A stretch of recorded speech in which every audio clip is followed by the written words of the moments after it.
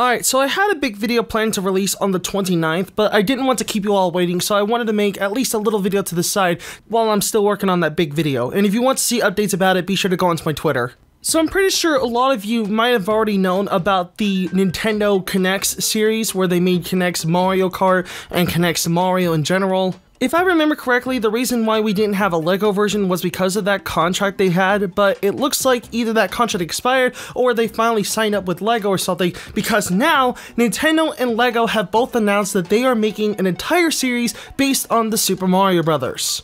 And when I first saw the trailers for it, I thought it was not only awesome, but very interesting for a concept. The only thing we saw beforehand was this close-up image of the minifigure showing an LED light showing a question block, and nobody knew what that meant at the time, but now a new trailer just came out and it showed that it's going to be a whole new Mario game in and of itself. I'm not even trying to joke about that. We get to build these levels, we get to turn on this little Mario minifigure, and not only does it show animations of the mouth and eyes, but it also keeps track of the time, it shows how many coins you got, it also has the ability to detect question blocks, Goombas, and piranha plants and whatever, and most surprisingly of all, it plays background music. Here we go!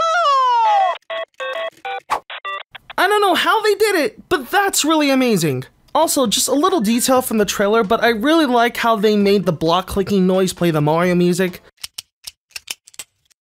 That's a really cute detail. And I love how they got Charles Martinet to record some new lines and say, "Lego Mario time."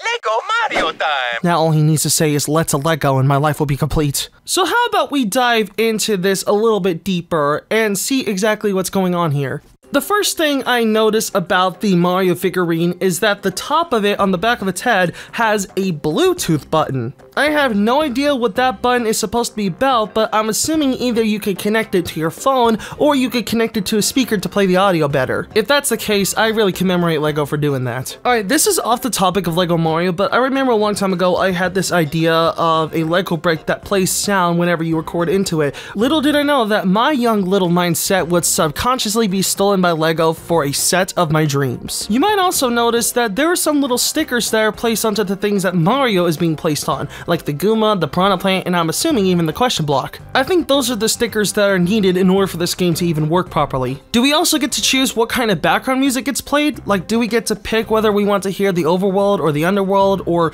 maybe even an underwater section if that's even possible? And would we have to buy the LEGO Mario figures separately, or is it going to come with every other set? Because at the moment, it's been proven that there are 13 different sets being made about this, one of them even being a blind bag, which is going to be really fun to dig into. Also, do we have to go back to building the things piece by piece in the manual, or will we be able to build whatever we want like what we did in LEGO Minecraft?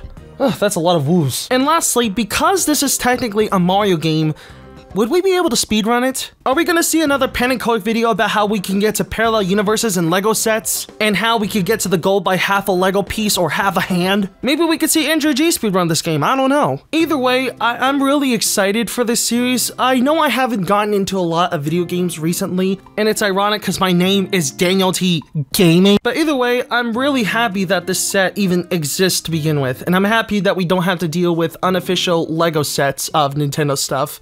But I want to hear what you think. What are your thoughts on the new LEGO sets? What are your thoughts on Nintendo collaborating with LEGO? Tell me in the comments, and if you have any suggestions for what you want me to talk about next, and if you have any fan thing wants to submit to me, you can submit them all via Twitter, Discord, or in the comment section below. And if you did enjoy this video, hit the like button, and if you're new, the subscribe button, and the notification bell to be notified whenever I upload a video.